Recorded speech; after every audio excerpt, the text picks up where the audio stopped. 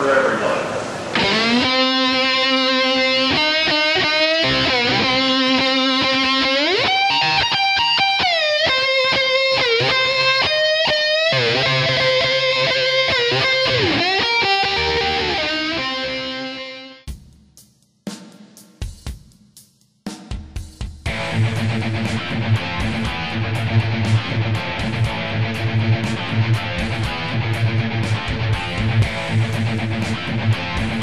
Hi, I'm John Fine with On Point Kennels Gun Dog Training. We're here at Bass Pro Shops doing a nice booth showing the people of Southern California a little bit about what we do as far as gun dog training.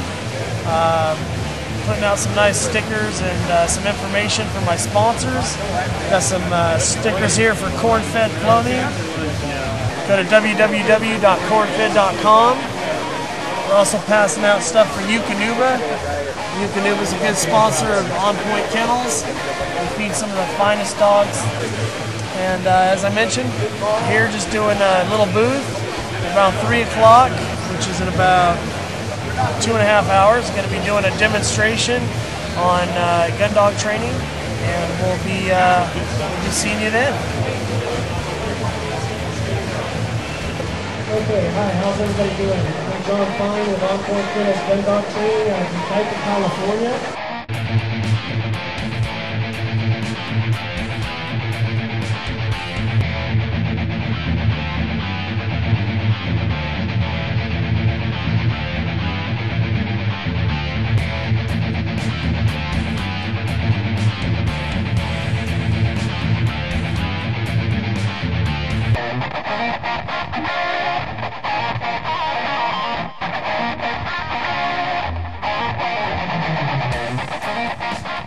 What are you going to do, John?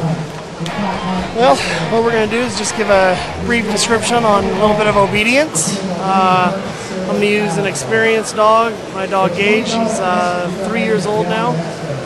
He's going to be doing a force to the pile retrieve. And then I'm going to be using my younger dog, Doc, and show how to do basic obedience and teach folks how to basically work with their own dog. And pointing dogs, it's not recommended. There again, to each his own. But you don't teach a pointing dog to sit. But it is okay, you know, for a pointing dog to be taught whoa. And this will come in handy in the future in field work.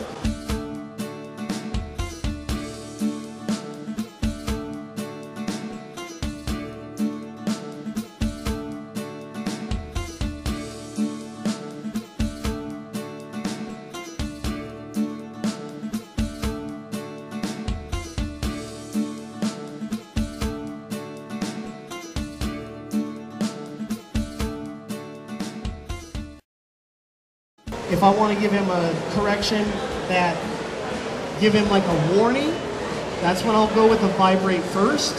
He gives a little bit of vibrate on the collar there, and then he knows if he doesn't shape up, he's got a little bit of a jolt coming.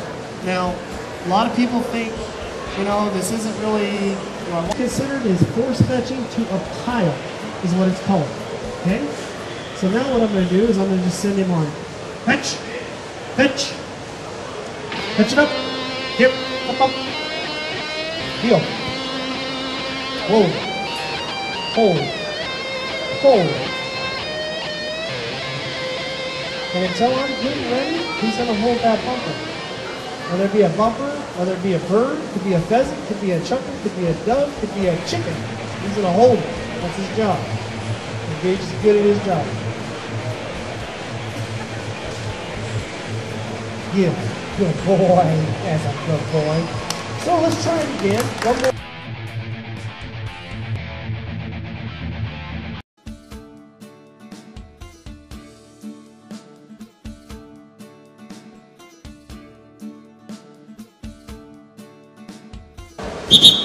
As you guys notice, I'm giving 2 blasts on the whistle. Oh, hi. Wants to say hi to everybody. Oh, how are you? Choke chain. Not really a choke chain. Okay? And we're going to get dog real excited. Right? Come on, dog. Get that one. Get that one. Get that one. Now, once he's real excited and he's chasing it around, oh, he almost beat me. Look at that. How many get use this on dog? Now I'm gonna give him, whoa, whoa, whoa. Now see, as you guys can see, whoa, whoa. Dog is learning. He is doing what's known as association, because as we all know, dogs do not speak English, Spanish, French, or any other foreign language. They speak dog. Okay, well I want to thank you guys very much for your time. As I mentioned, I'm on Point Kennels. We're out of Yucaipa, California. If you guys have any questions and you just want to come up and talk to us, we have a booth upstairs. And thank you guys very much for coming out.